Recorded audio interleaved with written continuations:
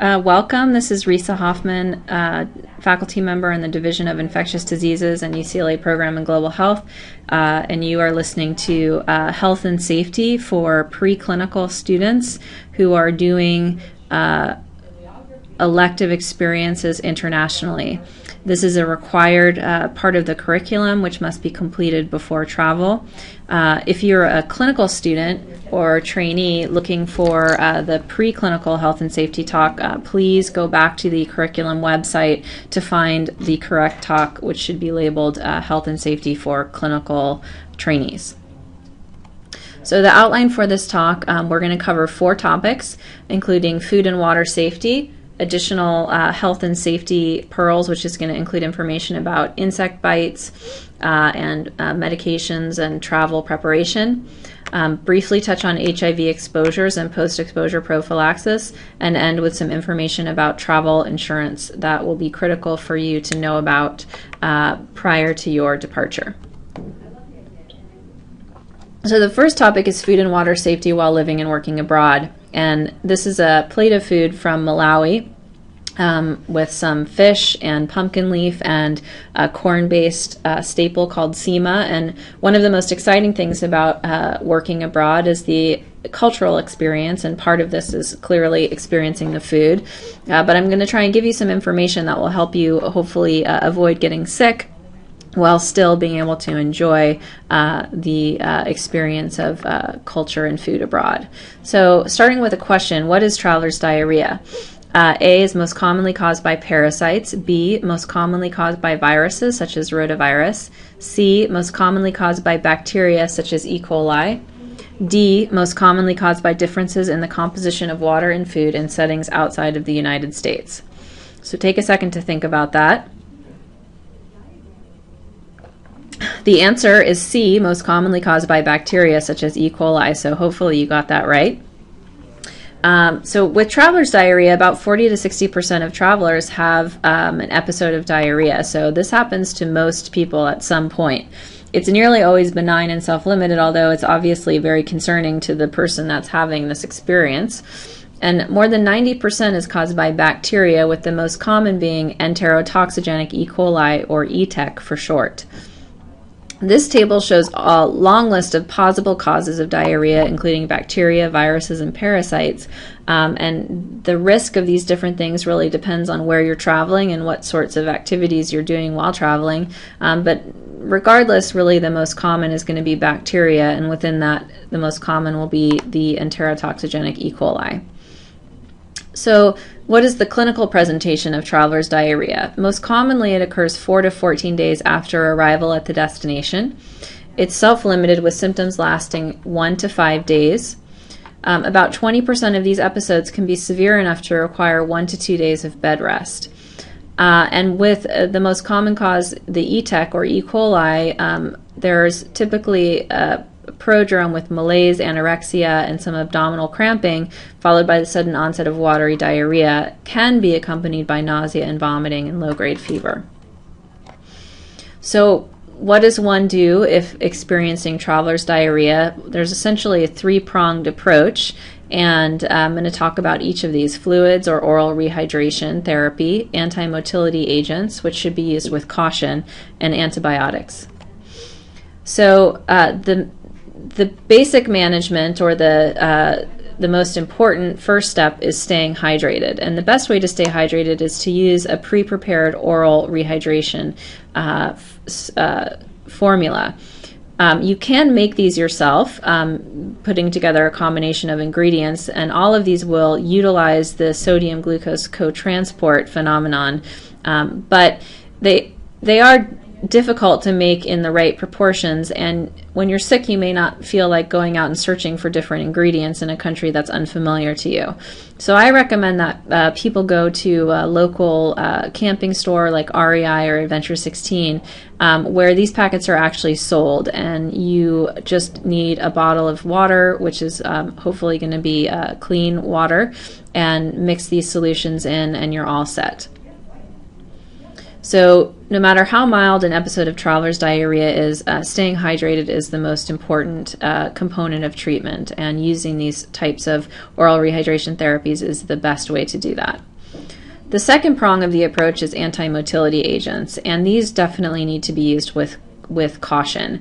The two most common are loperamide or Imodium, known as Imodium, or diphenoxylate, which is Lamodal, and these reduce stools, but they don't treat the cause of diarrhea.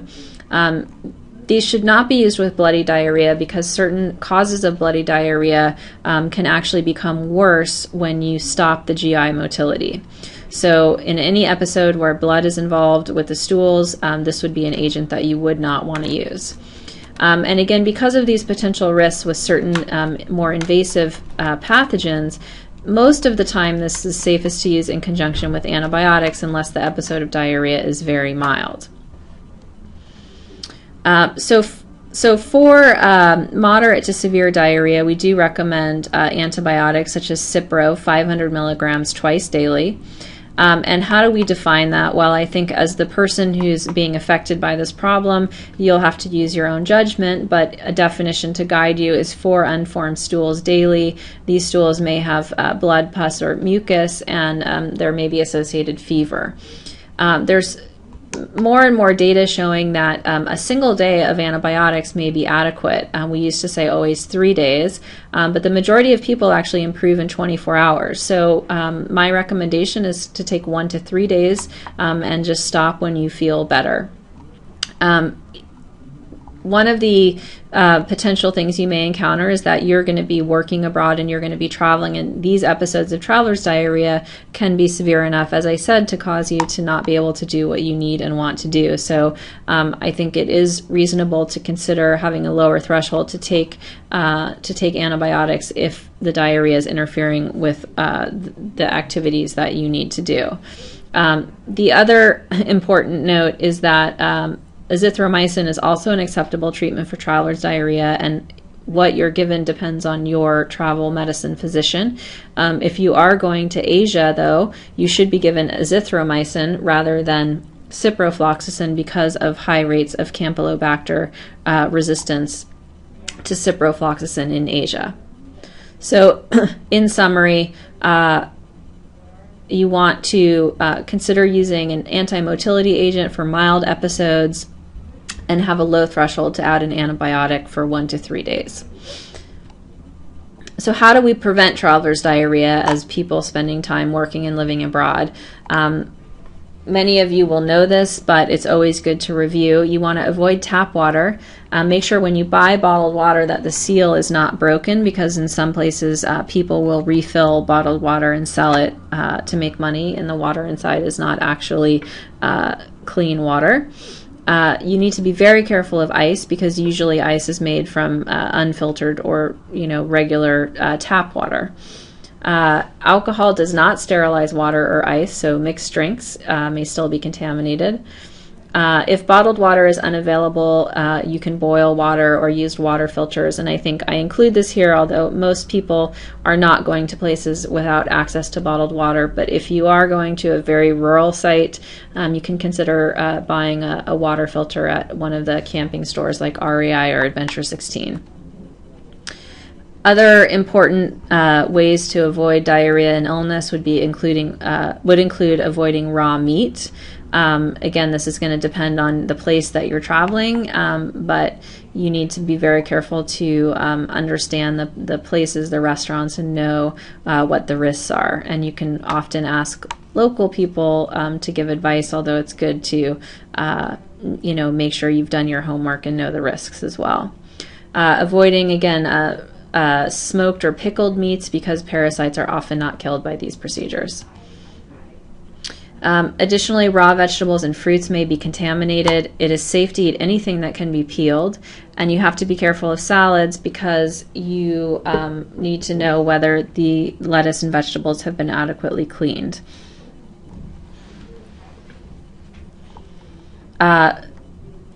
This is lower risk, but certain kinds of fish may contain toxins that are not killed by cooking, so I provide the list there. And again, this depends on where you're traveling. and you'll have to do some homework and ask locals about their knowledge of these things. And the list is here just for your information. The other higher risk issue is food vendor street food. These do have high rates of contamination and can be very tempting. So I mention this because this is one of the more common ways that I think people traveling abroad end up with traveler's diarrhea. And one last pearl on this is that food items on the aircraft are often obtained at the city of departure. So for example, if you're traveling on South African Airways from Malawi to South Africa, your food on board is coming from Malawi. So the same precautions that you would use in Malawi should be applied to the food on that flight. So when do you seek help? I think the truth of the matter here is that you seek help whenever you have a question and have a very low threshold to seek help.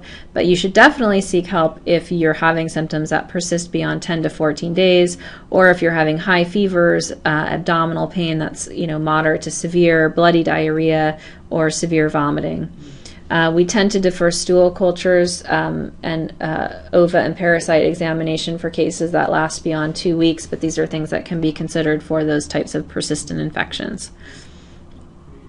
So we're moving on now to the second travel bullet, which is a combination of different health issues that you need to think about while traveling abroad. And the first is what you need to think about for prescription and over-the-counter medications for yourself as you're getting ready to travel. So when I get ready to travel, I open up my medicine cabinet and I look at what's inside and I think about what I use on a fairly regular basis, and I pull it out and I pack it.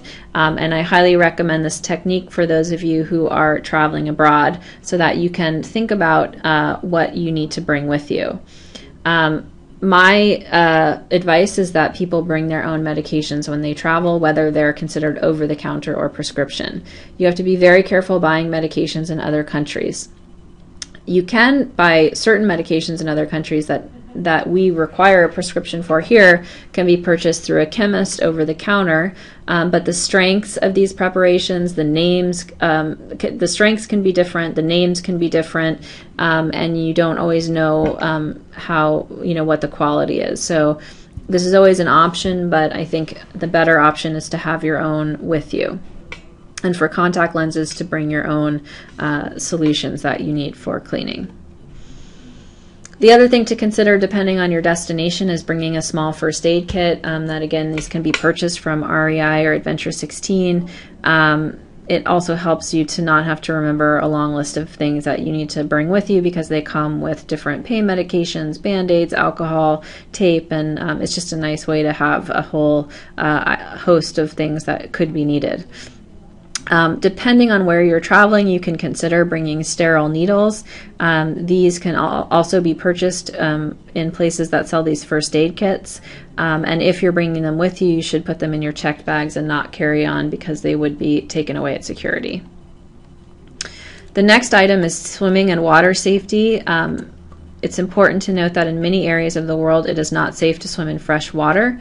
And this is one area where you might get some different advice from locals than you do from the literature or pre-travel physicians in the United States, because there is often a degree of an unknown of how safe certain parts of a lake are, for example.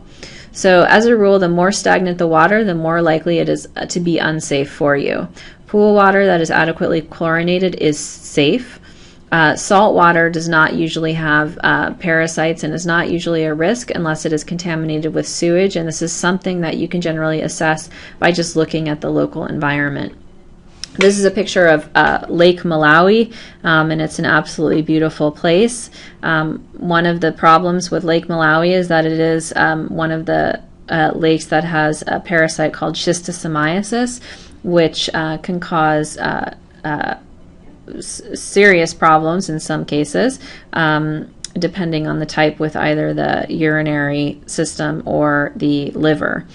So one of the challenges is that certain parts of Lake Malawi are high risk for schisto and other parts are not, and it's very difficult to know by looking. And so I think I just encourage you to read about the places that you're traveling to get advice from your pre-travel physicians, and to get advice from locals, and then use your judgment about what is ultimately safe. This is a map of the global distribution of schistosomiasis. You can see that most of the scope of the issue is in Africa, but that there is ongoing activity in South America and Asia. Next topic is animal and insect bites. In terms of animal bites, this is something that we don't think about very commonly in the United States, but rabies is a huge problem in developing countries, and is most commonly transmitted by dog bites. And in many of the places in resource poor settings, there are many street dogs and village dogs and pack dogs. And these are dogs that don't necessarily look rabid by the typical features that you think of, but can carry rabies and be sick without looking that way. So for those of you who are animal lovers, I would encourage you to not attempt to feed monkeys or to pet animals that aren't domesticated. Stay away from street dogs, because again, no matter how cute an animal may be, you just can't tell by looking whether a dog is rabid or not rabid. So what do you do if an animal bite occurs? If any bite occurs, you want to wash the wound with soap and water for 10 to 15 minutes and then seek medical attention. You may need to receive rabies post-exposure prophylaxis. Post-exposure rabies immunization is required regardless of a history of vaccination. So if there are cases where people have pre-exposure rabies, that does not mean that you don't need the post-exposure series.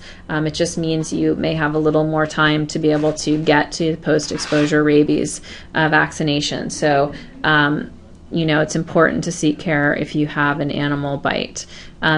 Do not attempt to catch the animal, because unlike in this country where we catch the animal and we observe it, and we have programs that help with this, in developing countries these programs don't exist. And so trying to catch an animal leads to more people being bitten, and there's no real program for then, observing or testing the animal. Insects and tick bites are again a risk to most everyone, no matter where you're traveling. And the risk, people focus so much on malaria, but there's actually a long list of infectious diseases that are transmitted, including dengue, yellow fever, filariasis, tick bite fever. And these aren't just dusk to dawn risks. These are many of them transmitted by day biting mosquitoes. So you need to think about this during the day, and you need to think about this at night. For places with high rates of, with malaria, use bed nets if they're recommended. They should be tucked in and they should have no holes. All these countries where malaria is common, they will be able to, they sell bed nets. So if you get to your destination and your net has lots of holes, ask around. Usually you can very cheaply buy a replacement bed net to use. And of course, you should be given malaria prophylaxis if traveling to a malaria endemic country. And please take this as prescribed, as this is a very effective therapy to prevent malaria. So preventing insect bites is the best way to prevent getting sick. And so I'm going to provide a few recommendations for that. Apply repellent sparingly, only to exposed skin or clothing, not under clothing. DEET concentrations between 30 and 35% are effective, and when using higher concentrations, generally what happens is you don't get more efficacy, but you get more irritation. And most kinds of DEET don't come with sunscreen combined or included, so don't forget that if you're using DEET and you're out in the sun, you may need to also apply sunscreen. A lot of places sell non-DEET repellents. They contain citronella or natural ingredients, and these actually just don't work as well as DEET. They're short-term and not as effective. So you can buy them, you can bring them, but I would encourage you to use DEET as well in situations and environments that are higher risk. Permethrin can be sprayed on clothing or bed nets, or you can soak things in permethrin and it will last for 6 weeks even with laundering.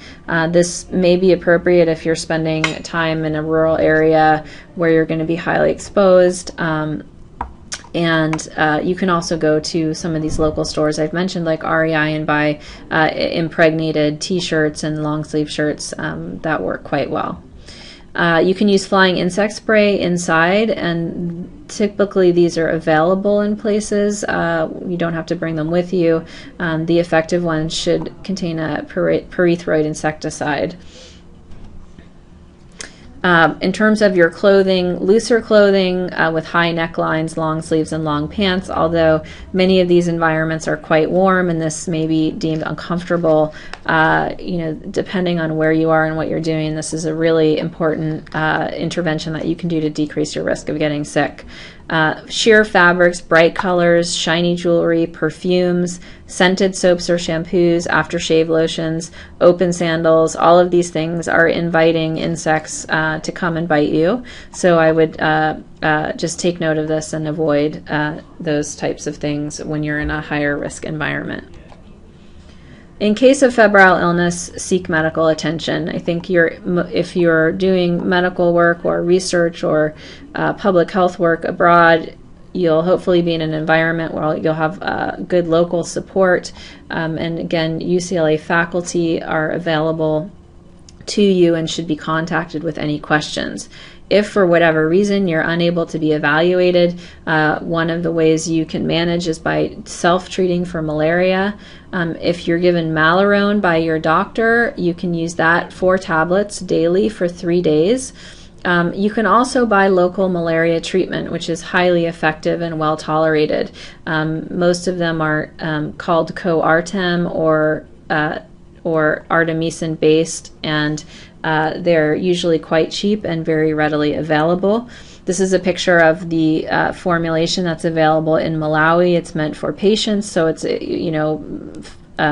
pictures of how to take it, and you can buy this type of a thing in most countries where malaria is endemic. And if you're traveling on safari or traveling as part of your work experience, having one of these packets available is a good idea.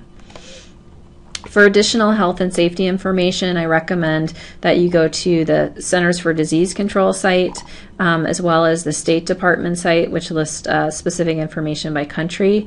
And again, for supplies, I've mentioned a couple of places, REI and Adventure 16, that are really great for ideas and for supplies for traveling. So I'm going to touch briefly on HIV exposures, and my note here is that those of you listening to this lecture should not really be at risk for an occupational exposure because you are preclinical students who are going on a research or public health type experience. So we hope that you aren't actually doing procedures. But I think this is an important topic that you should know about as you're heading off for your experience. So a question to start, true or false? Dengue can be transmitted by needle, stick, splash exposures, and I'll give you a second to think about it.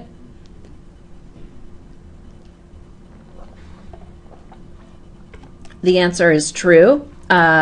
Here is a long list of infectious diseases that can be transmitted by stick or splash exposures. So the importance of universal precautions and of not engaging in activities for which you aren't trained or supervised to do is extremely important.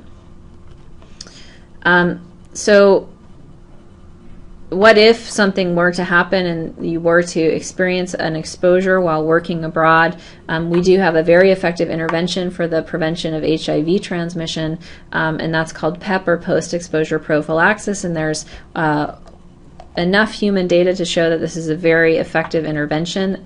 This is a case control study that was done in 1997, a long time ago, with 710 healthcare workers who had an HIV exposure. 31 of these acquired HIV and 679 did not. And ultimately the study showed that the odds of HIV infection were reduced by 81% in healthcare workers with an exposure who received 2 drugs for post-exposure prophylaxis. So they received 2 antiretrovirals after an HIV exposure, their risk of acquiring HIV was reduced by 81%. So this is an incredibly effective intervention, and despite the fact that this is a problematic type of study with retrospective data and no protocol and very small numbers, this is still really the best data that we have because this is effective. No placebo-controlled trial of this will ever be done, but I just wanted to review to show you that PEP is a highly effective intervention for an exposure. How long do you take PEP for after an exposure? This data comes mostly from the macaque model of HIV called SIV, and monkeys given a single antiretroviral called tenofovir after 24 hours after inoculation with the virus had PEP administered for 3, 10, or 28 days. And you can see here that those monkeys that got 28 days had no seroconversion, so no HIV infections. So 28 days of PEP looks pretty effective. And that was reinforced by this other macaque model. Similarly used this drug called tenofovir, and they had a control group and a group that was treated for 28 days, and there were no infections in the treated group, and all of the controls became infected. So PEP works for exposures. It should be taken immediately upon an exposure and continued for 28 days. And again, for those of you listening to this lecture, I mention it just so you are armed with this knowledge, but you should be thinking about what, if any, types of exposures you would have, and making sure that your faculty mentor is aware of any sorts of procedures or medical care that you're providing as part of your work. So another way you're at risk for HIV exposures is through the non-occupational route, and this means through sexual exposures or intravenous drug use. And we have no controlled data on the efficacy of NPEP, or non-occupational post-exposure prophylaxis. And the reason this might be different than occupational exposures is because the immunologic environment in the genital tract is different, with different viral load patterns, resistance patterns, and inflammation patterns, that with sexual and IV drug use exposures, repeated exposures are more common. And that in the case of sexual assault, source testing is usually not possible. So again, based on the data from the occupational experience, and based on some small studies going on, including here in LA County, in men who have sex with men, non-occupational PEP is safe and feasible, and something that we would recommend for an exposure. This just shows you that the range of exposures over different types of sources. So blood transfusion, obviously very high risk, but you'll note that certain kinds of sexual intercourse are higher risk than percutaneous needle stick, and that, you know, these sexual exposures are not risk from sexual exposure is not small. So important to always keep that in mind as you're out in the world, and I'll come back to that in a second. So when should PEP be started? Basically, the risks of PEP stay constant over time. The benefits go down the further out you get from the time of exposure. So the answer is that PEP should be started immediately after an exposure, whether it's a sexual exposure or from an occupational needle stick or splash. And again, this is why PEP should be started right away, is because a small founder population, maybe a single virus establishes infection within hours of exposure, with expansion and dissemination occurring days to weeks later. So this is the window of opportunity in which to intervene. So again, those of you listening to this lecture are most at risk possibly of a non-occupational exposure, and we want you to know that we would want to know as your faculty members about this and be able to discuss next steps, including what type of exposure occurred, whether PEP is necessary, what sort of testing is needed for you, and testing the other person involved if possible, and providing emotional support, because these are very, very stressful experiences, and we want to be able to support you through them. So for any sort of occupational or non-occupational exposure, we want to hear from you. And this would include whoever your primary faculty mentor is, or your local mentor support at the site. And again, just you know, a reminder to be safe at work. You know, this lecture was originally prepared for students traveling through our global health education program, doing research and public health experiences, and our view is that students that haven't been trained in clinical work shouldn't be engaging in medical procedures. And it's important to note that when you go to places outside of the United States where there are few resources and shortages of clinicians, you may be placed in a situation where you're asked to help out. And I think it's important for you to be able to communicate that you're not comfortable and that you haven't been trained, and be certain that people around know what you're doing and what the expectations are. And then to be safe outside of the hospital and clinic, don't go out alone at night. If going out, you know, go out with a friend, go out in groups, take taxis, arrange drivers. This is going to vary by setting, but even here in Los Angeles, we want to use these kinds of precautions. We also want to remind you to be extremely cautious with dating and sexual experiences abroad, because HIV and the prevalence of STI or sexually transmitted infections is extremely high in many of these settings. And so again, these are not low risk types of things to engage in. So the final topic we're going to touch on is travel insurance, and this is critical for any UCLA person going overseas to work or have an experience. So you'll see in front of you a website. You want to start by going to this website, which is where you're going to register your trip. And you want to do this prior to travel, and you want to do this when your itinerary is pretty well defined, because you're going to enter in exactly where you're going to be and when. So you go to the site and you create a profile, and basically a file is created for you. So you're covered as a student or a trainee, and the covered benefits include emergency medical evacuation, out-of-country medical expenses. So if you're overseas and you become sick, you have a $50 deductible, and all of your expenses will be paid. If you have a broken arm and you need to go to the hospital or something else happens. Security extraction, so if there's any sort of political unrest or reason you would need to be expatriated, the coverage includes bringing you out of the country and home.